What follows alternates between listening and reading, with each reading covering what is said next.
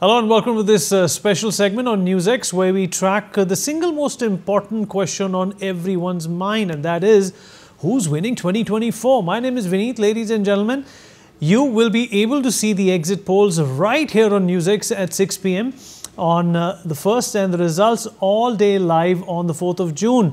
Until then, we are getting you this daily expertometer where analysts put together what they feel is the pulse of the nation. Today, we are being joined by political analyst Mr. Ravi Srivastava, who's going to give his take on this important issue.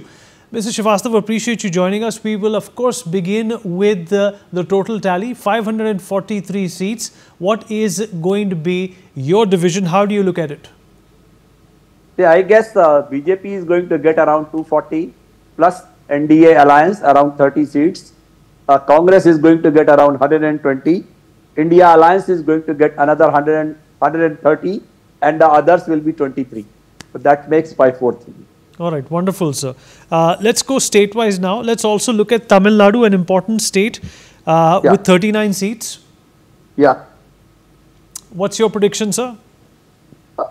DMK 17, BJP nil, Congress 7, India alliance 14. So that makes 39. All right, sir. So there is also a buzz about Karnataka, you know, in fact, giving gains to the Congress party. Where do you stand on that with 28 seats in Karnataka? Karnataka, my guess is the BJP is going to get around 6 seats plus their ally JDS, another 1 seat, and rest 21 will go to Congress.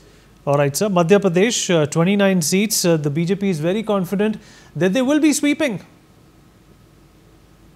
Madhya Pradesh is BJP 17 and Congress 10. This is my guess. Rajasthan, sir. In fact, the Congress party is very, very confident that they are, in fact, getting more seats as compared to 2019 in Rajasthan. Yes, Rajasthan is 8 seats for Congress and 17 for BJP. All right, sir. How about Gujarat? It has always been inclined towards BJP. Any changes there? Yeah.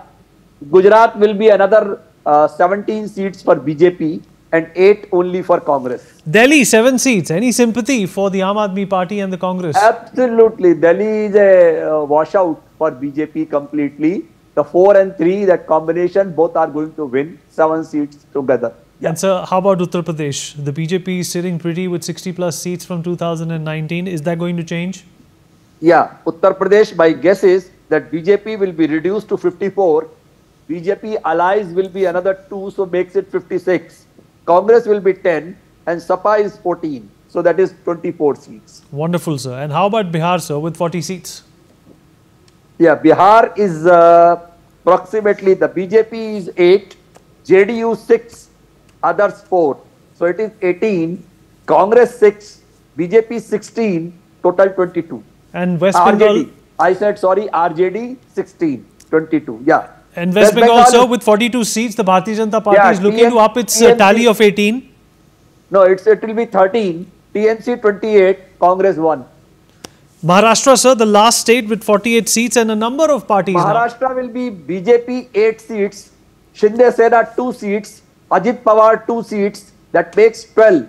And Congress is 14 and Shiv Sena, Uddhav Sahib Thackeray 16, another 2 for another 6 for NCP Sharad Pawar. So that makes 36 seats for India alliance there.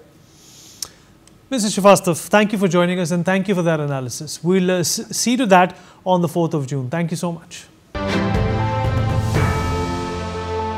For more such videos, subscribe to the NewsX YouTube channel, hit the bell icon.